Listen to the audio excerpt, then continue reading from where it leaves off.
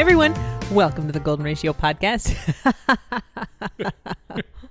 It's been a long time since I've seen you, GR Dad. It's been a long time since you've seen me startled through your sudden precipitous beginning. I am Jen, GR Mom, joined as always by GR Dad. Hi. How's it going, GR Dad? Pretty good. Excellent, excellent. The cocktail of the week this week is the Pineapple Express. It is mezcal, simple syrup, lime juice, pineapple juice. That must have a deeper meaning because there was a movie called Pineapple Express, Yep. but I'm sure that was a reference to something. Pineapple Express. Was it about a train? I don't know. No, the movie was not about a train. The Pineapple Express also has Averna and Chinar. Chinar. I like A chinar. little bit. I do too. I also like the word chinar. Yeah. It's supposedly artichoke, but I don't think it tastes anything like an artichoke. Artichokes are dumb. I don't Ugh. think we should eat artichokes. Ugh. Like you pry the meat off the leaves with your teeth. You scrape the leaves. What are we in like? It is kind of undignified. What are we in low nutrition times where we have to like chew leaves? What's up with that? And then I just remember getting through a whole artichoke, and then you get the one good piece in the middle, the heart. Yeah. Which is what you get in the can too, right? You can just buy cans But like of you're those, just yeah. like, I just got to get through 20 more of these damn leaves, and then I can have a piece of the actual good thing that's in the artichoke. I Interesting. don't know why we ate through all the leaves, but Plus, we it's got had to. that spike ball, the choke.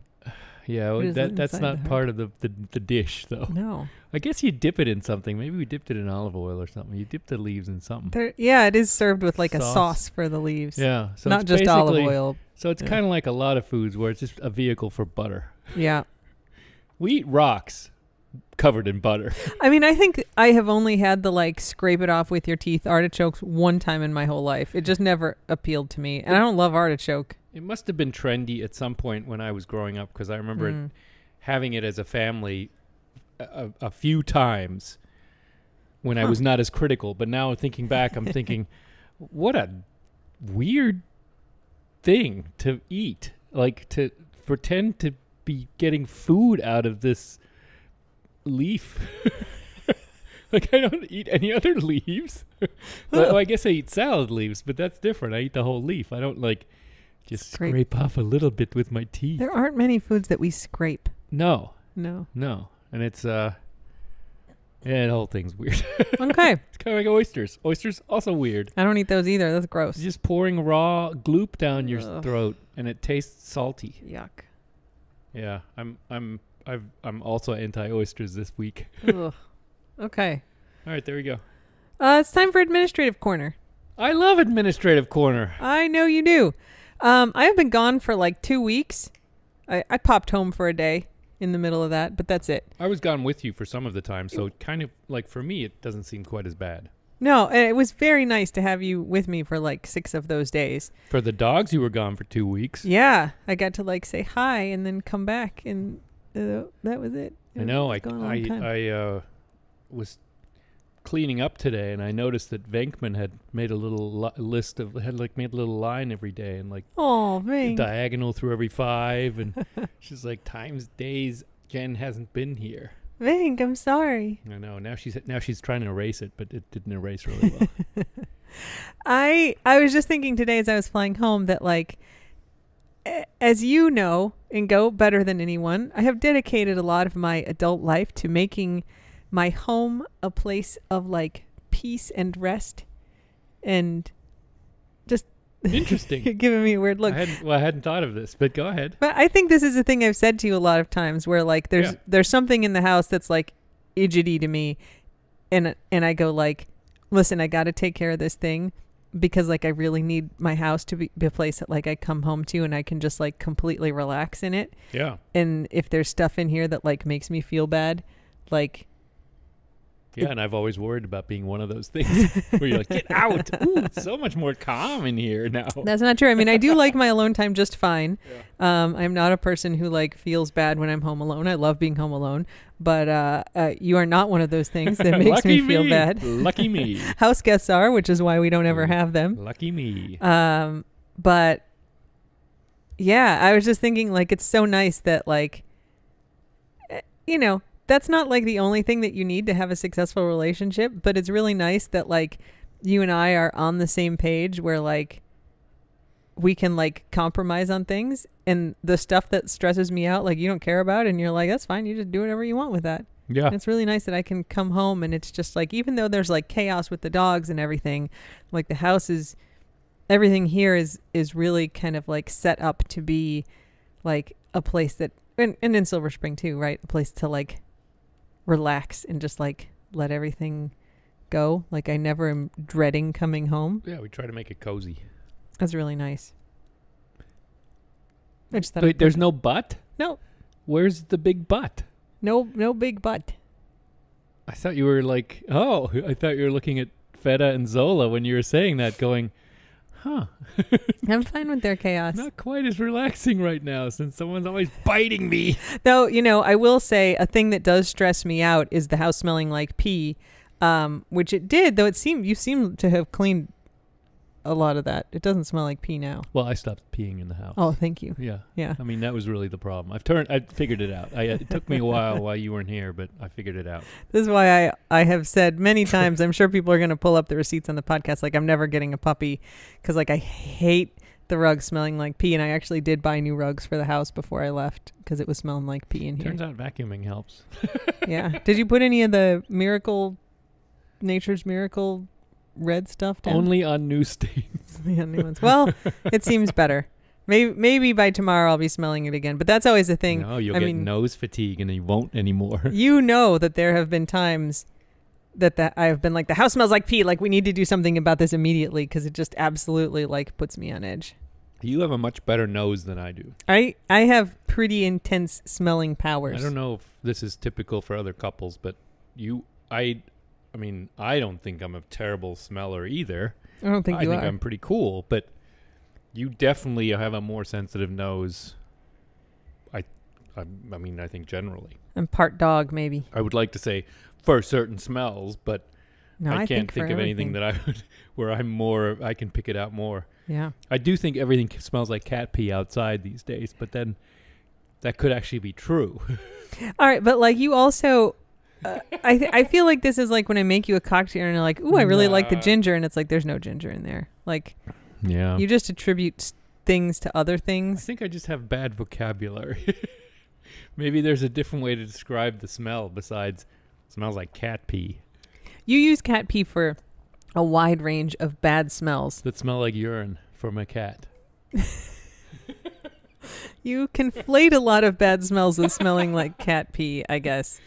It's possible, yes. It's definitely possible. Like when our rugs, It's when like they were having a blind person describe blue, having me describe a certain smell is the same thing. So, okay. I just wanted to put that in administrative corner. It's nice that it is always very peaceful to come home, and I never dread it. And I do try to clean up before you come home also, because it's always so damn clean when I come home from a trip. I'm always dripping in sweat and like So blisters clean. from cleaning. Oh my God. I don't need you to clean, but you always do. It's so I feel so nice when I can be like, here is a nice clean house for you. It's so nice. I've let it degenerate over the last few days, but now I've vacuumed up all the 14 pounds of dog fur and 32 pounds of sticks that have been coming in on everyone's tail. Remy. No. Yeah. But like I mean obviously like our house is in pretty tidy shape most of the time, but there's times that like it gets a little out of control, more often for me, but that's not like the configuration of the house, right? Like sometimes, we've had like a bunch of packages come and there's like stuff on the dining room table. There's like stuff in a lot of places, but that's just because we've like fallen behind on putting stuff away and cleaning up, which is different than like it just lives there. Like our dining room table is like for storing shit. It's not, right? Sometimes like we get behind on putting stuff away, but it's never just like, oh, like the dining room table is where we like keep all of our whatever. No, it does. Knickknacks. The ideal state, and it is reached, is that there is nothing on the dining room table except flowers and plants. Yeah. That's true. But it is I use it as a staging area from like packages to ultimate destination or kitchen to bedroom or kitchen to bathroom.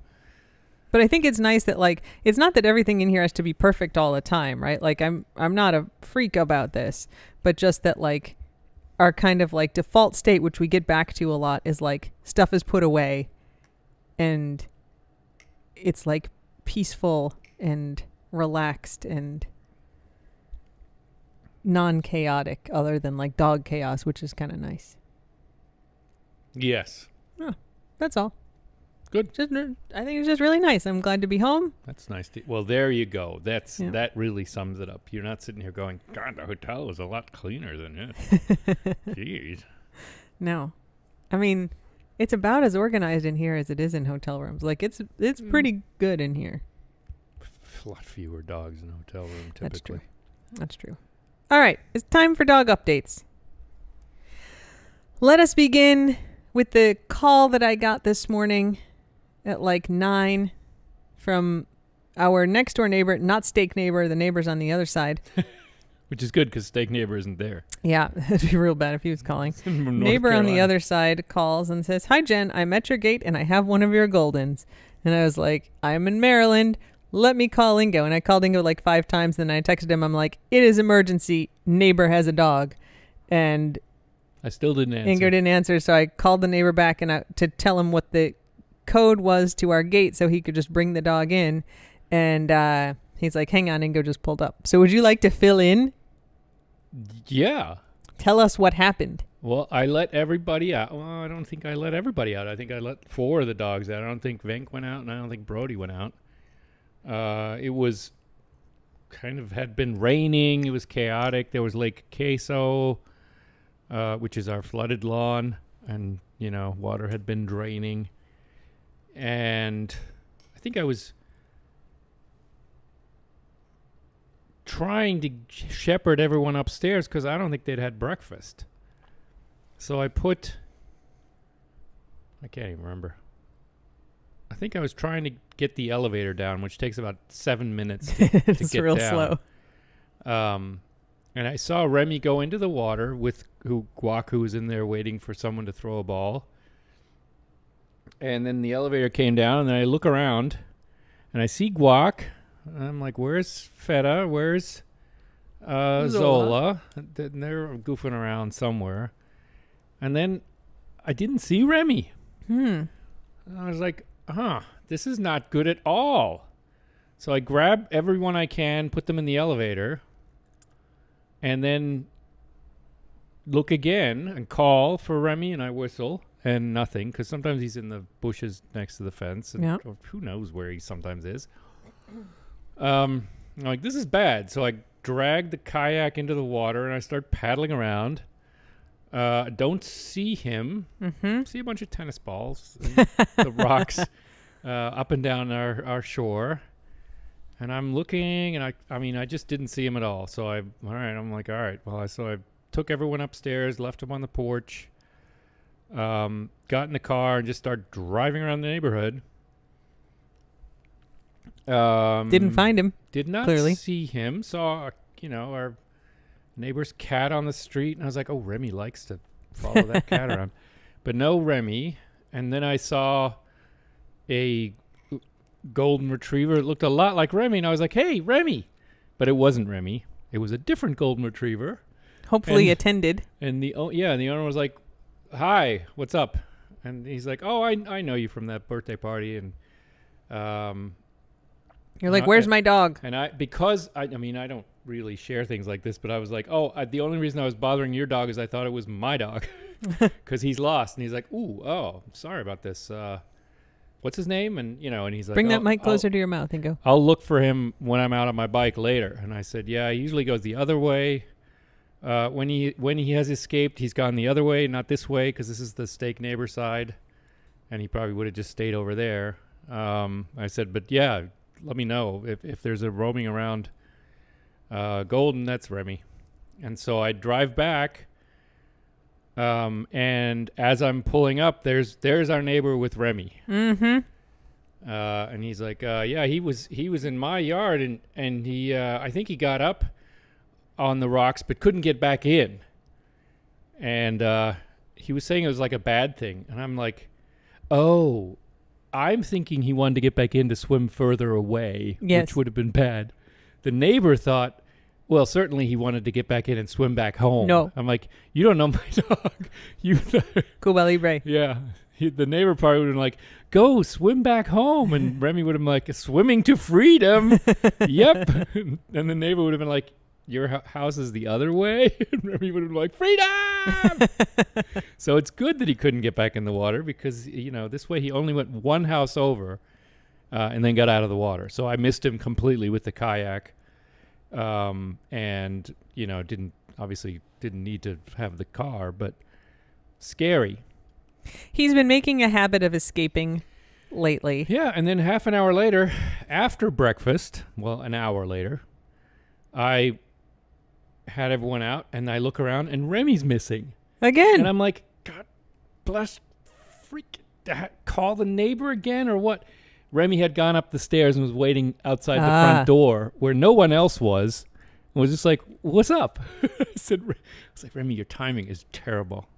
Now I can't even be mad at you, but I'm kind of mad at you anyway. The 6 dogs is too many, especially with an escaper like Remy, for one person to manage. He's just very sneaky. Now that I am here, Remy will be going out by himself or with an additional supervisor. You can't do that if it's like just you, because like everything is real complicated. I can't do 6 trips and still have a life. No. But now there's 2 of us, so. Quote unquote life. It's not that exciting. My so-called life. It's not that exciting. So that's Remy. He's a bad, bad dog.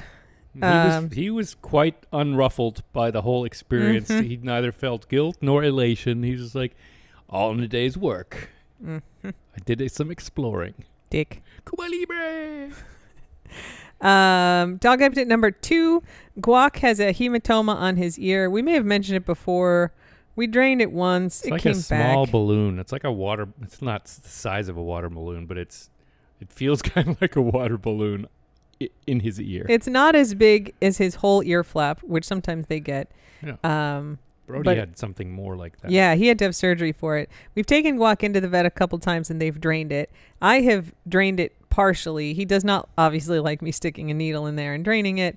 So I can kind of get it partially drained before he refuses. And then he like runs away from me after I drain it, and it's very sad. Dripping blood. Well, it's kind of like a blood fluid mixture in there. And yeah, it does make kind of a mess. It's a hematoma, not a hydratoma. That's true. So they think because it's not his whole ear flap, that counts as small, and that it will eventually resorb. Yeah, the vet was being conservative and was like, I don't really want to give him surgery yet, or because it takes months to heal. Put a drain in there, which is kind of like keeping the tap open. We tried that last time and it did not work. Guac was miserable and in pain, and it sucked. And I also wonder whether that drains both ways, and when he goes in the water, it'll just fill up. You're not allowed in the water if you have a drain in. Well, there's the problem. There's your problem. Yes. No, absolutely no going in the water. Yes, that is an instant path to infection. Absolutely not. What's the point of that then?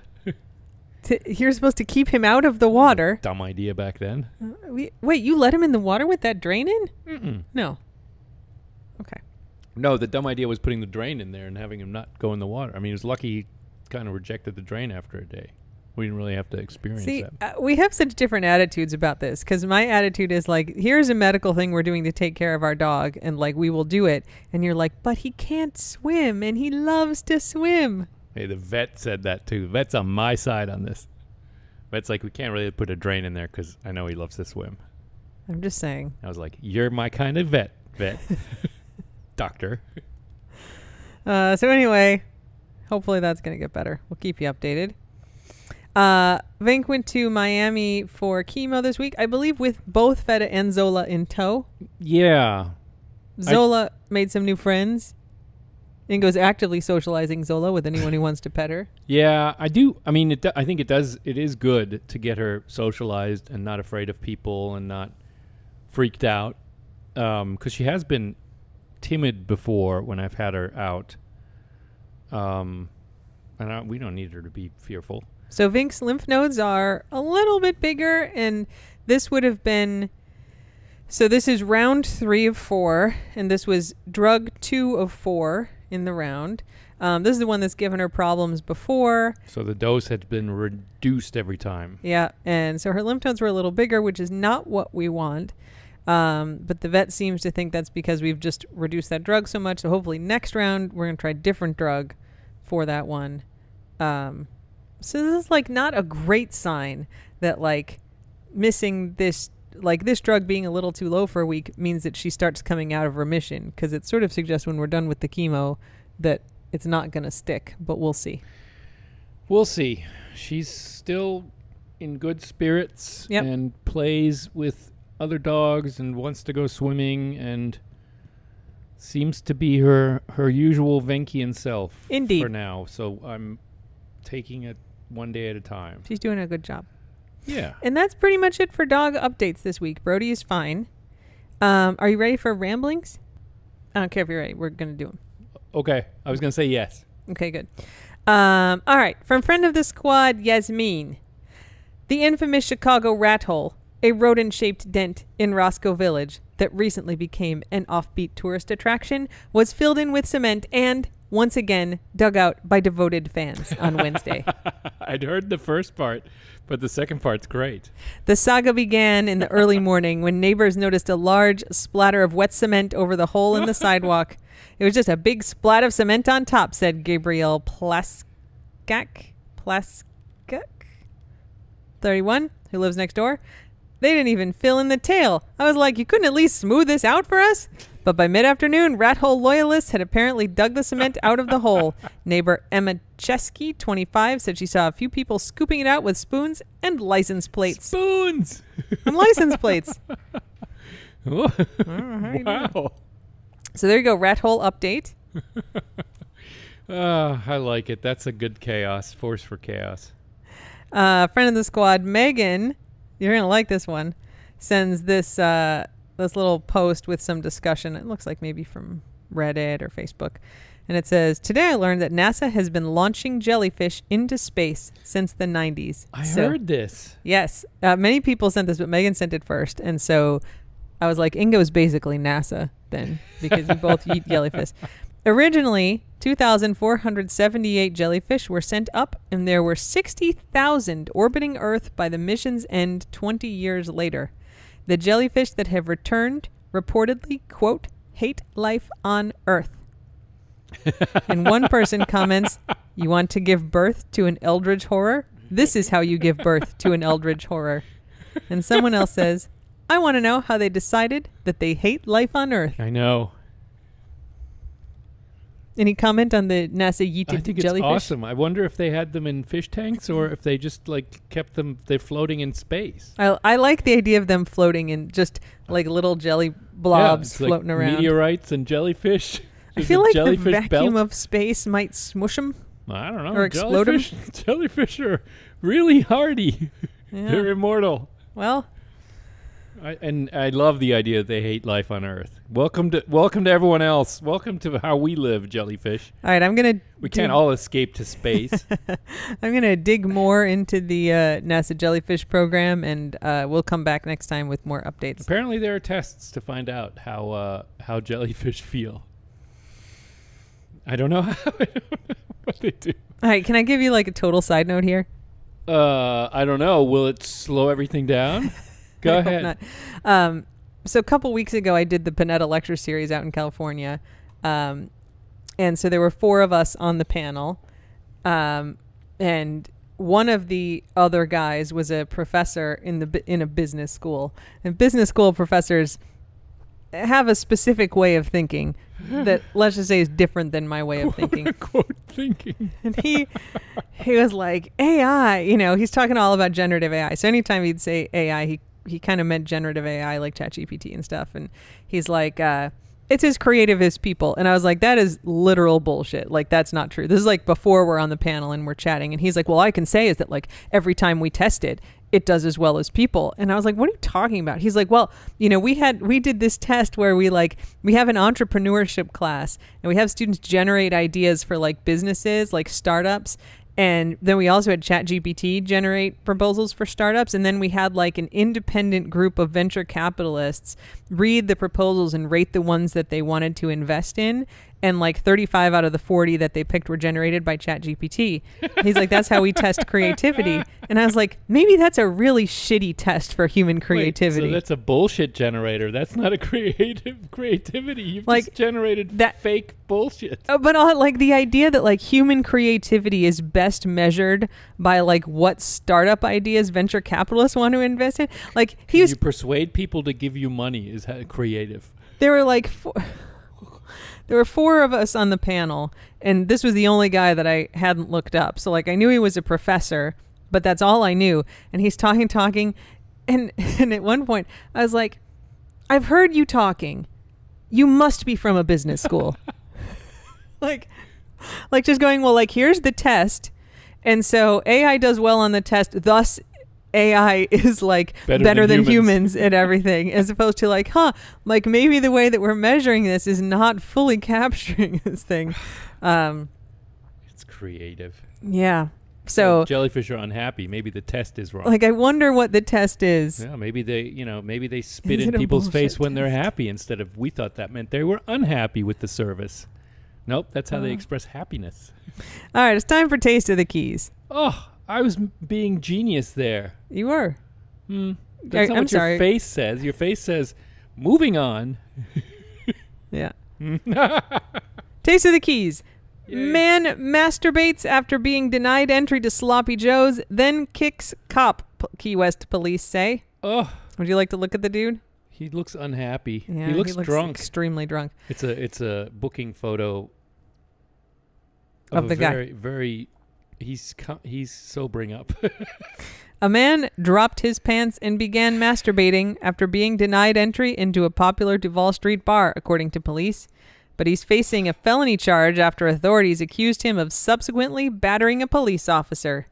Police booked Trey Jacob Delaney, 28, of Wichita, Kansas, into jail just before 4:30 Thursday morning. First time in a bar.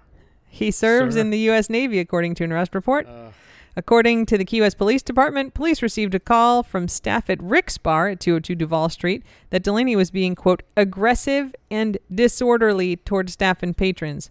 Police say officers encountered him at the 500 block of Green Street after he was refused entry to the nearby Sloppy Joe's bar. Good judgment, Sloppy Joe's bouncer. Indeed. They said officers handcuffed Delaney after he pulled his pants down and began masturbating. Jeez. The arrest report states that a man inside Sloppy Joe's told officers he was shocked by the act. This is a guy who doesn't spend a lot of time in Key West. Not that this happens all the time, but if I saw somebody do that, I'd be like, yeah, it's Key West on a Thursday night. I think that's what the cops thought, because they didn't even charge him with that. Nope. If he hadn't kicked the cop, they probably would have been like, go home and go to sleep, son. All right, so this guy said he was shocked, and the police wrote that Delaney's penis was, quote, exposed for everyone to see in the bar and the surrounding area on Duval Street. Ugh. And I just... I picture a spotlight. Here's what I gotta say. Oh. He was drunk. Much, very. He was not in a sexual situation being denied entry to Sloppy Joe's. No. So, like, how much was he actually showing to the public? Like, I don't know. I'm Maybe not was- saying that maybe he was should do just this. making the jerk off motion with his hand. I mean, I believe he pulled his pants down, and I believe that, like, he grabbed onto his bits and was, like, doing stuff. But we're not talking, I wouldn't think, about, like, pornography-style masturbation on Duval Street here. We're talking about a very drunk guy. You think he was just angry and being like, I'm saying he didn't have an erection, These is what I'm nuts. trying to, like, gently get to that you seem These to not be nuts. picking up on. huh? I mean, Oh, I was picking up on it. I just didn't want to go there. changing the subject. Fine. I mean, How do who you know? knows? The cops Maybe didn't he's say. a shower. The cops didn't Nope. say. All right, so he showed his penis to everybody. According to police, as officers walked him to a cruiser, Delaney, quote, delivered a high kick to an officer, striking him on the shoulder. That is a high kick. Whoa. With his pants still down? I hope What's they going pulled on his here? pants up by that point. The Oh, officer because was, they had him handcuffed. yeah, they probably handcuffed him and then yanked his pants back on. That is a high kick. He's a gymnastic little guy. The officer was unhurt, and police took Delaney down, authorities said. But they just pushed him. One little finger poke. Poke? Delaney was taken to jail. He faced charges of battery on a law enforcement officer, resisting arrest, and exposure of sexual organs. It's just, do we have to add codicils to the don't bite anyone? It's like, don't masturbate in front of a bar. Keep your junk to yourself, you guys. Keep your junk to yourself. Don't kick cops in the shoulder. He made many mistakes. So many. It could have ended probably peacefully. Yep. Embarrassingly, he was already past the point of embarrassment, but peacefully. Yeah. Well, thanks, Chris Gothner of Local 10 News. He wrote that story. So That's a great headline, though. Man masturbates after being denied entry to Sloppy Joe's, then kicks cops. Yes, it absolutely is. The headline has gone sort of viral. It's a great headline. Yeah. Tells the whole story. Listen, And then some. Kansans, stop sending your drunk masturbators to Key West. Don't send us your worst. Yeah. Keep them in Wichita. Yeah, that wouldn't fly in Wichita. Wichita. That wouldn't fly in Wichita. It's not going to fly in Key West. It's time for German Word of the Week. Oh, yes. Yes, it is. Is this a thing we do every week? Yes. I did tell you didn't have to do one this week. Well, I don't listen to everything you say. No, I'm not saying you can't. And some you things shouldn't. that are safe, like sometimes do something else. No. You do whatever you want. What do you want to do about the German Word of the Week this week? I want to say it. Let's do it then. You can't repress me. I'm irrepressible. That is true. Unrepressible. Yep. The word of the week is sturmfrei. Storm free. It is. Yes, without storm. Yeah. Free of storm. Storm free. Storm free. But what it means is when you are left alone at home, or you are alone at home. Like you've been for the last week. Yeah, and you say du hast eine sturmfreie Bude. You have a storm-free house, which means you could just do whatever you please, and you're just like it's kind of like batching it, but it's like a positive thing. Like you're it? bacheloring, living like a bacheloring. bachelor for a while or something, where, Yep. where like people say that. So it's a good thing. And it's often like kids when their parents are gone or something. You have a storm-free house, Sturmfrei. which means no one's really bothering you. You can do whatever you want. Yeah. Sturmfrei. It's a good one. Yeah, it's an interesting concept. It doesn't apply as much anymore, but when one was younger. Okay, it's time for Ingo Corner. For those who don't want to hear the Ingo rambling, you can turn the podcast off now. But lots of people love your rambling, and now I'm not going to interrupt you. You can talk as slow as you want. You can tell whatever stories you want. You can say anything, and I'm just going to let you do it. You hate joy. Maybe I should leave again. Maybe I should take back all that stuff I said about the house being peaceful and nice. Yeah, that your statements about that are other people's ramblings, you know. Okay. Anyway, I'm glad you're back. For reals, I'm glad you're back. I love all these dogs. Not that glad. Feta is growing into being a big sister quite nicely. Yeah. Zola is freaking adorable, but also, holy cow, is she chaotic. She's a digger. She's a rock eater. She's a runner around her. Mm-hmm. She would chew electric cables. She hasn't gotten to any recently just because she's stumpy and small. But she's a force of chaos and will have to be carefully monitored. True. But she's also fun and super cute and smells like a puppy. She does. That's it. You sure? Thanks to everyone for your support. I wasn't implying anything, just Go ahead. giving you a chance. No, go ahead. I'm going to end the podcast now unless there's more you No, want to say. I understand. I see what you're doing here. No, I'm not. No, you're trying to make me look bad. I understand. What?